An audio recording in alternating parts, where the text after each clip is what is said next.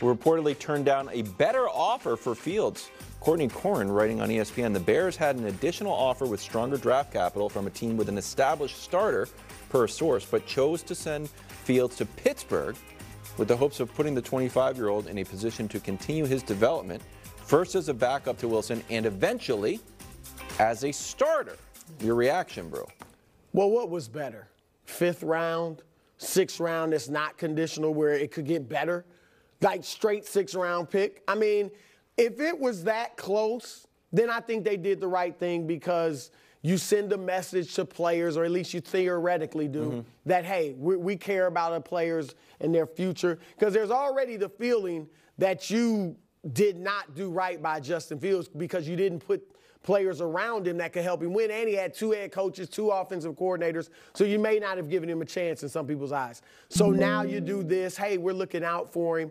If it significantly was better, which I doubt, but let's say somebody's offering a 3rd round pick, then you got to do it. Correct. You got to do what's best for your team, regardless. So I agree with that. So this is the scenario I painted to you before the show, Wilds, because what they got was a 6th in a not this year's draft, next year's draft. That could be a 4, right, if he plays more than half the games. Let's say Buffalo called, because we know Buffalo wanted a backup quarterback because they signed Mitch Trubisky inexplicably to more than the league minimum. But set that aside. Say Buffalo called and said, we'll give you our 5th round pick this year for Justin Fields. I don't think it's bad business for Chicago to say, yeah, we're not doing it. The gap between the value on those is not enough, given the fact he is clearly very popular in the locker room. And I understand it's business, not personal. When people talk about the Bears doing Justin Fields wrong, sometimes that stuff bothers me. In this specific case, and I thought Danny, when he was on Friday, made a good point. When you look at the blow-by-blow of it, year 1, Justin, you're not going to play. Andy Dalton is. Andy Dalton gets dinged. He's all of a sudden starting week 3. Year 2, we want to be the worst team in the league. We're going to trade Roquan Smith. We're going to take all our dead cap right now, which I thought was the long-term smart thing for the team. Brutal for the player, right? And then year 3, all of a sudden, it's like, okay, we're kind of ready to be good, but we're also changing the offense on the fly. Those things, I understand why they would be like, you know what?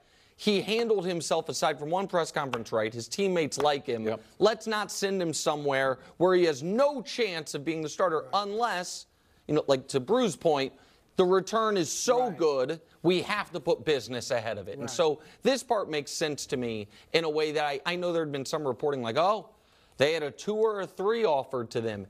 If they did, they turned that down back when they thought they were still going to be able to get that. Not because they didn't have that wasn't available now. Exactly right. That offer was gone when they took this one and not presented like, well, they could have taken a 3 this week and instead they took this. That I do not believe at all. Okay. Meanwhile, Caleb to the Bears, basically done. Now minus 4,000 to be in Chicago. Other new faces in the Windy City, Keenan Allen and DeAndre Swift. Nick, does Caleb make the Bears a dark horse playoff team? No question, yes. But let me first say this real quick.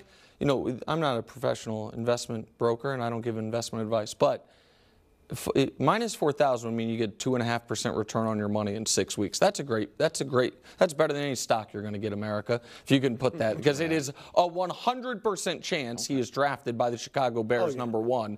And so minus 4,000, you bet 4,000, make $100. Can't do that guaranteed in the market. But now to the point. The Bears are better than people think, and they were last year. And they have since added things. So the Bears, Eberflus would tell you his defense can't function unless it has at least one A-level pass rusher to then have everything rotate off the back end of it. So how did the Bears look once they added Montez Sweat, who is that's not adding prime Von Miller, but it's adding a good player. All of a sudden, they were fine. It's not like they were great. They were fine. They outscored their opponents. They had top 10 points per game and opponents' yards per game defense. They have now added to DJ Moore, who with quarterbacking that evidently was only worth a 6th round pick, did this last year.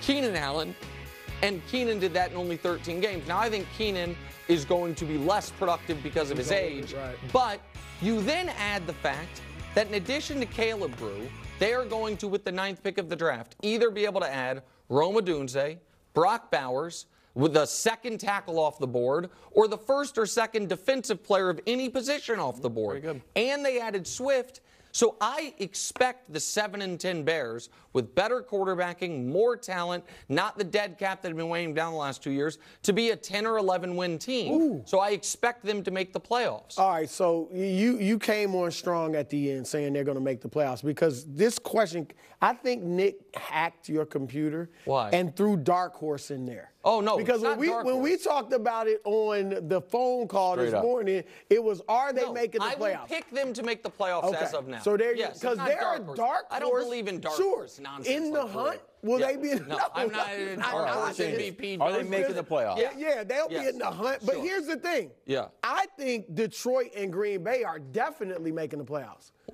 So that's two in that division. They're in. So I think you like those teams too. If I remember Nick's tiers, I think both of them were pretty high. Tiers, yeah, but the Bears, I think the Bears were the Bears were quite high as well. They were high. So Bears, if we're going to have three, I don't think you're saying three from that division, but I still think Dallas and Philly. I know I don't have like a strange team in here, but Atlanta I got. And then San Francisco and the Rams. So you have the same playoffs as last year with Baker out and the Falcons in. That's not going to happen. Well, it's just not going to be the same. We will see. I mean, but that's it's just not. You yelled at me when I didn't think Bijan Robinson would be Rookie of the Year. Okay, all right. So, I'm just saying. And so I just think that let me put it a different way, Brew. Go ahead. Sorry. I'm just saying. Which one's not making it? Detroit or Green Bay? Well, they could have three because the NFC's kind of weak.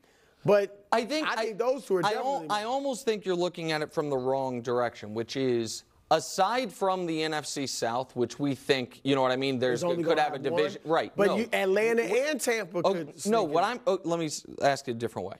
Let's just say Atlanta's in. If another NFC team that missed the playoffs last year is going to make it, which most years there's at least two new per conference, are the Bears not the best bet?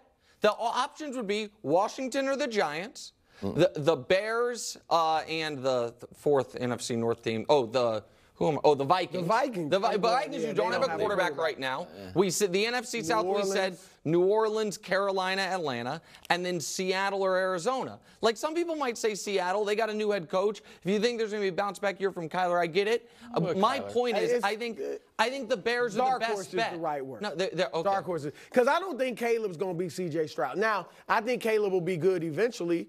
But I think this year he'll show promise. He'll make us say, yeah, that was the right pick. But I don't think he's coming in like CJ. But CJ, I think even if you're right on that, CJ had to be CJ because that Texans team was earned the number 2 pick on their own volition. Yeah. That Texans team was awful the year before. They were a 3-win team. No, I get it, but you're saying because they were bad, he had to be so good. No, I'm giving CJ credit. My point is, if the Bears were the typical number 1 pick team, we would expect usually about a 3-win improvement if they draft the right quarterback. My point is a 3-win improvement for the Bears is 10 because they won 7 games last year. That's not bad. Yeah. I'll buy that. Thank you. I might buy that. So really? I might buy it. It was a good argument.